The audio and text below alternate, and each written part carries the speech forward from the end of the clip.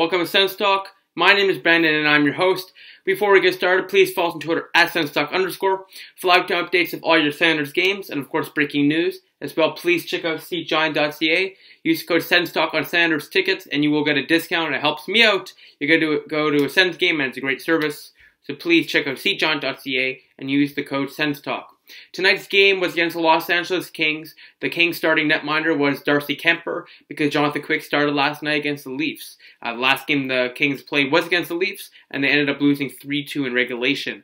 The last game the Sens played was, in fact, against the Leafs on Saturday, where they defeated them 6-3. Anderson started that game. Condon will start this game.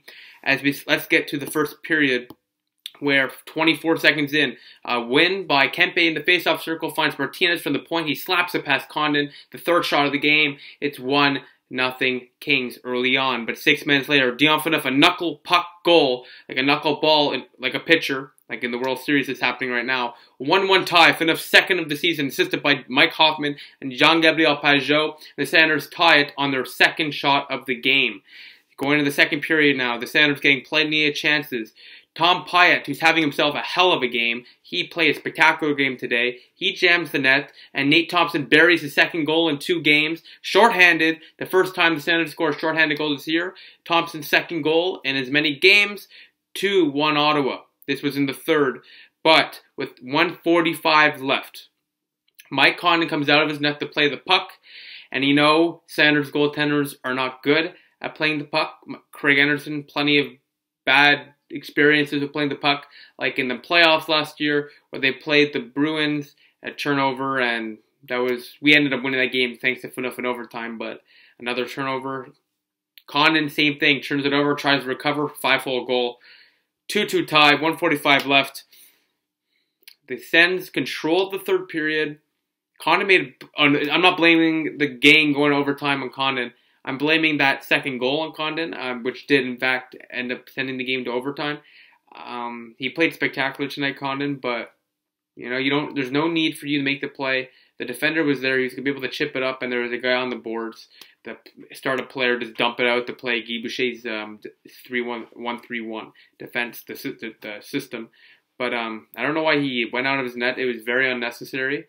Cost the Sens the win in regulation. But hopefully they could get it in overtime, and thankfully Erik Karlsson was starting in overtime with Johnny Oduya and Derek Brassard. A little weird putting Oduya instead of Hoffman or something, but they did what they did. Karlsson played a lot in the overtime period. The Senators got a couple of nice chances. Someone's buried one. 8 seconds ago, they put Phaneuf for the one-timer, couldn't set him up. With a couple seconds ago, I think it was Dustin Brown had a chance and just went wide at the last second. We went to the shootout where the first shooter for the Kings was Michael Camilleri. He was in and he scored a nice little goal there. Chur's trying to come in, and Darcy Kemper stopped 5-hole. Anze Kopitar just stopped by Condon as he's going back into the net. He keeps the puck out with his pad, just keeping out enough. Mark Stone's coming in and he goes 5-hole right past the hash marks. For some reason he shot it early. Easy save for Kemper, and for the win was Andrien Kempe, and he buried it as the Kings come back to win it 3-2 in the shootout. Another point lost for the Senators. That's 3 points this season that the Senators could have had, but they've lost it all thanks to third period collapses. Now, this is an early story for the Senators. I know the Senators did have control of the third period and should have won in regulation. I'm not blaming it on Mike Condon for us losing. The 2 shootout goals were very hard, and he played spectacular in regulation, minus that stupid turnover. But this is a learning experience because there was no need for Mike Condon to play that puck at all. There was players around to pick it up and start a play or dump it out. Very much stupid mini mistake, cost the Senators extra point. They still got a point. Early in the season still. Guy Boucher, one of the best coaches in the world. You could ask a lot of analysts.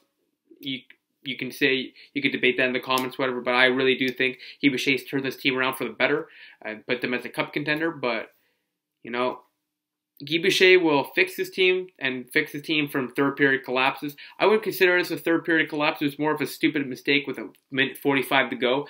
Most likely what would have happened is the Sens would have got the puck and thrown it out, and then the Kings would have come back, Condon would have stopped it, and then they would have emptied their net. that's probably what would happen. So it wasn't really a collapse. It was more of a little mistake.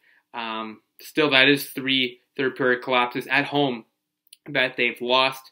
Now there's a tough opponent on Thursday against the Flyers. Want to get that regulation win. Habs won tonight. They scored 4 goals, or 5 goals, I think. And they're only 10 points behind us now, which sounds like a lot. Still early in the season. You want to rack as many regulation win points as possible. But speaking of points and stats, let's get to the shots on goal. 15-8 after the first for the Kings, 14-12 after the first, second for the Kings, 12-9 third for the Kings, 2-2 tie in overtime, 43-31 final for the Kings. Kings could have had many more shots if it wasn't for a bunch of empty net chances. Nick Shore, I believe his name is, had a couple of wide open nets he couldn't bury. Camilleri had a chance. So Senators did get lucky to even get the point in some way, but you know, in hockey there's bounces that come your way, and if they come your way, you take advantage of it, which they did. But it costed them the extra point by making that stupid mistake. You know, you win some, you lose some, and obviously the amount of empty net chances the Kings had that they didn't score helped the Senators get the point. Possibly could have even been 2 in regulation. But in a way, the Kings once again outplayed. The Sens were outplayed again, and the Sens should just be happy they got the point. Now, don't be satisfied you just got the point. You got to work on it.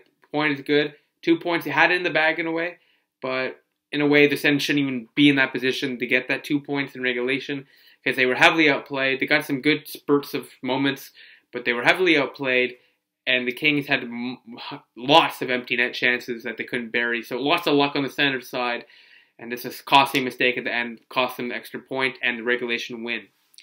Team stats, face-offs, 35 wins for the Senators, 56.5%. For the Kings, 27 wins, 43.5%. Power plays, Ottawa went 0 for 1, and the Kings went 0 for 2. Ottawa scored a shorthanded goal tonight thanks to Nate Thompson.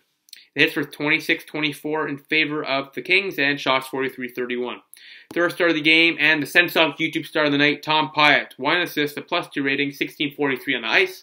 He was no doubt the most noticeable player on the ice tonight. Came out of nowhere, playing so well. Just couldn't finish his chances offensively, but he played pretty well. Hoffman had a good game, and Condon obviously had a good game as well. But Tom Pyatt really, really impressed tonight. Second star, Adrian Kempe, a goal, assist, a +1 rating, 15-15 on the ice, and the shootout winner. The first, and Michael Camilleri, the shootout winner for the Kings. The attendance for tonight's game is just over 14,000, which is not good. But I did take a look at the upcoming, that's 3,000 short of a sellout, but I did take a look at the upcoming games up until December, and most, I would say 95% of those games are going to be sold out, it looks like. You could take a look at the SENS tickets, and they'll show like Ticketmaster, you'll see the blue dots mean seats that are not sold. Majority, it's going to be at least 16,000 for the next bunch of games, maybe after the Flyers game, but after the Flyers game, most of the games are up to 16,000 already. Possibly even 17,000 if I didn't check well enough. I tweeted that at SENStalk_ if you want to see the pictures there. But the attendance will improve, which is weird because they're not playing the top teams. Like they're playing Coyotes. That game's going to be sold out. But it's a little strange, but it is what it is. But the Senators are playing the Flyers Thursday. Not saying they need to, but it'd be very nice after a brutal game like this where they should have got the win. They had it in the bag. It would be nice to get a win there against the Philadelphia Flyers at home. Get those points early on. The Senators have only lost 1 in regulation. The record is now only 4-1-4, I believe.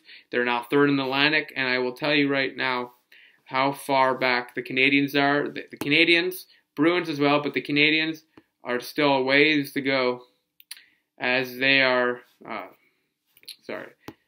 they are 8 points behind the Senators, and that's 4 games in regulation wins for them without overtime losses. So Senators, if they can keep on getting the points up, the Canadians have a long hill to climb, but it's still early on, but the Senators do need to rake up the points. So thank you all for watching. Please follow us on Twitter at SENStalk_ for live time updates of the games and, of course, breaking news. Please like us on Facebook at SENStalk. Add a search circles on Google Plus SENStalk. Click the big red button down there, subscribe to us. Like this video, share this video wherever you share cool stuff. Please check out our website, senstalkcentral.com. We update it every single day. Of course, check out cgiant.ca. Use the code SENSTOCK to get discounts on all your Senators tickets. Click right here for the season playlist, right here for our most recent upload, and right here to subscribe to us, and make sure to put the notification bell on. Thank you all for watching. The Sens lose 3-2 in the shootout. Kind of a crushing loss, but hopefully on Thursday they will rebound. So I'll see you Thursday. Go Sens, go.